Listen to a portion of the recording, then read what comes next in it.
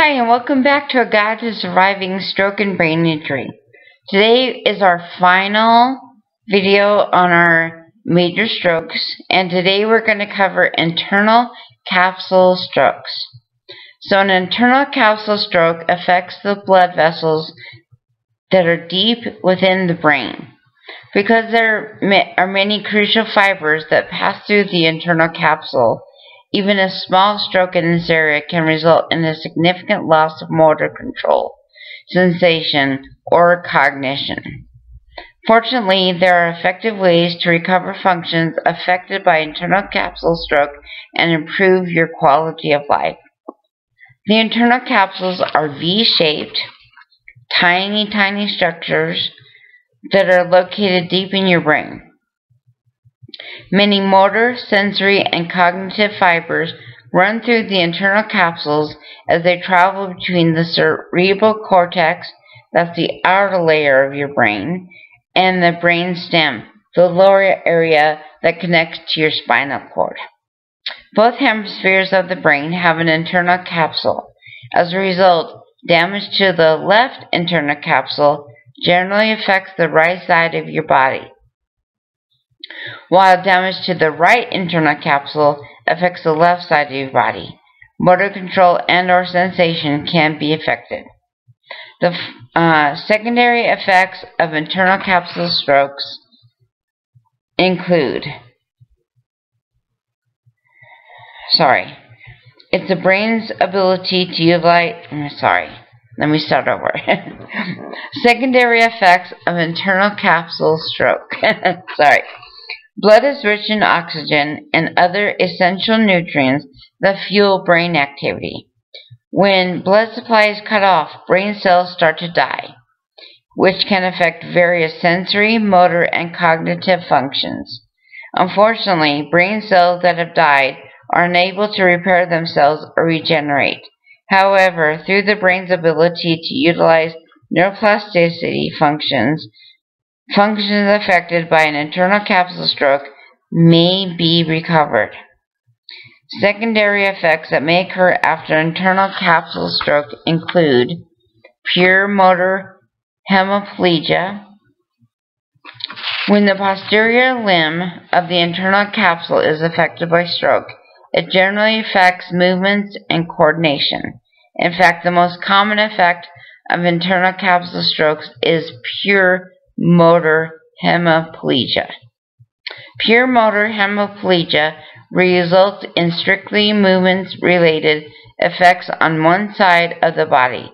In internal capsule strokes, pure motor hemiplegia is generally proportionate, meaning that it affects the face, arms, and legs at equal severities. 2 is facial weakness. The muscles of the face and neck are controlled by an area of the internal capsule called the genu. I hope I'm saying that right. Damage to this area can affect functions like speaking, chewing, and swallowing. As a result, individuals may struggle to swallow, dysphagia, which I had, have difficulty with eating, and or struggle with speech, dysarthria, and other motor speech disorders after an internal capsule stroke. Cognitive impairments are the third. These anterior limbs of the internal capsule contributes to various cognitive functions. As a result, a stroke in the arteries that supply the anterior limb may lead to confusion, memory disorder, impaired attention, anxiety, agitation, and speech disorders such as apraxia of the speech. As a result, internal capsule stroke survivors with anterior limb damage will likely experience cognitive fatigue. He's bugging me. Will likely experience cognitive fatigue, mental exhaustion, because the brain has to work harder to concentrate. This can result in behavior changes like increased agitation or confusion. Number 4 is sensory loss. somatosensory fibers run through both the genu and posterior limb of the internal capsule. Therefore, damage to either one of these areas after a stroke can result in loss of sensation in the opposite side of the body. Sensory impairments are often reported in the form of heaviness, numbness, or loss of tactile sensation. Similar to pure motor hemiplegia, loss of sensation occurs in the face, arm, and leg equally. Number 5 is hearing impairments. So your hearing is partly controlled by an area of the internal capsule called the sublenticular segment. This area of the brain transmits auditory signals from the thalamus to the auditory cortex. When the internal capsule stroke affects this area, the survivor may sustain hearing impairments.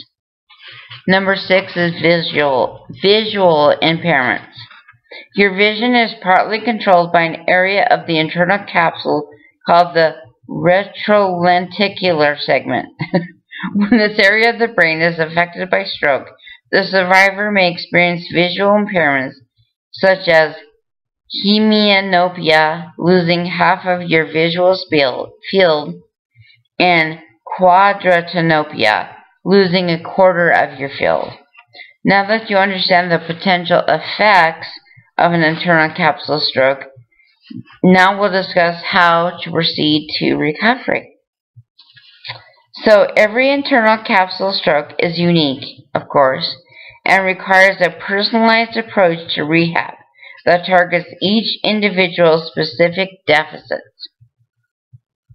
Participating in rehab therapies can help stroke survivors identify which functions need to be developed and learn effective exercises or activities that can help improve them.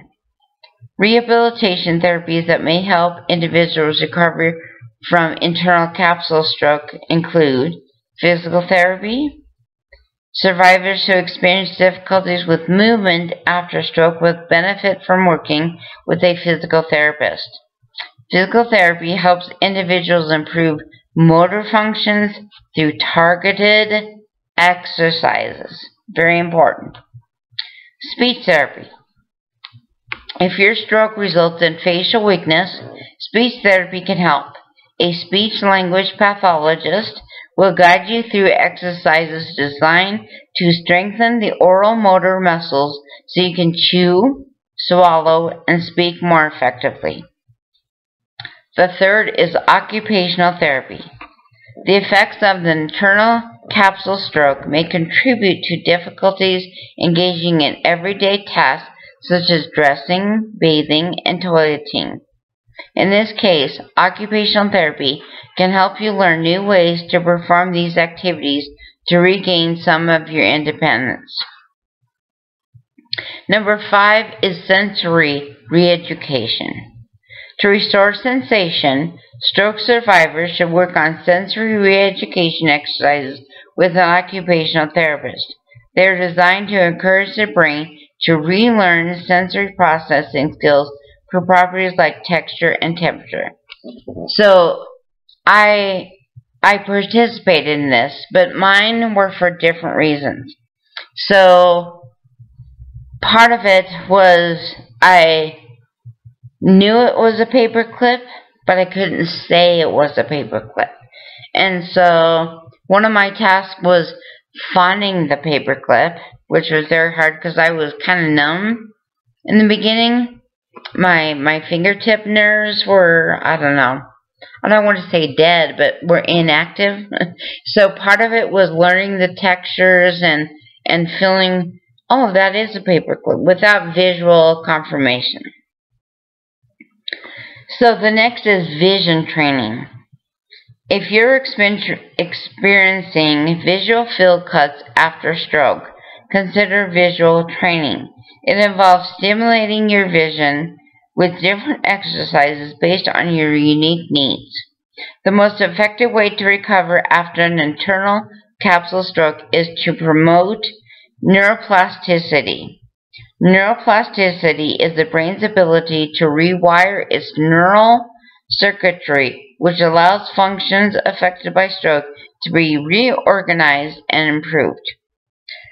Consistently practicing the exercises learned in rehabilitative therapies will reinforce demand for those functions and encourage adaptive changes to occur.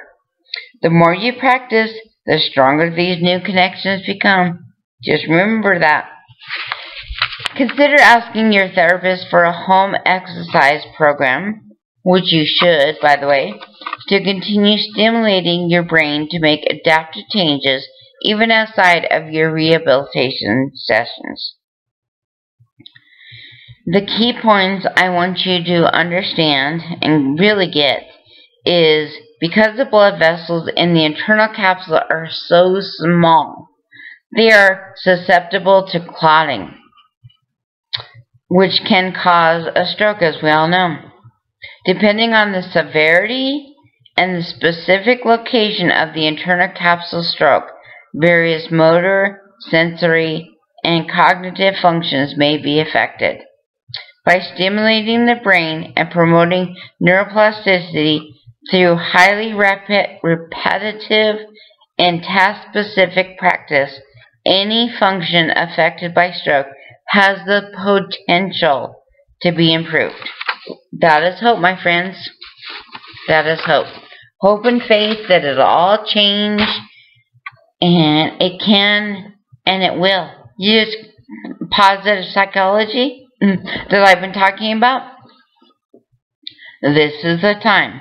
So remember to celebrate every victory, big or small, and never give up hope, and always keep the faith. Till next time.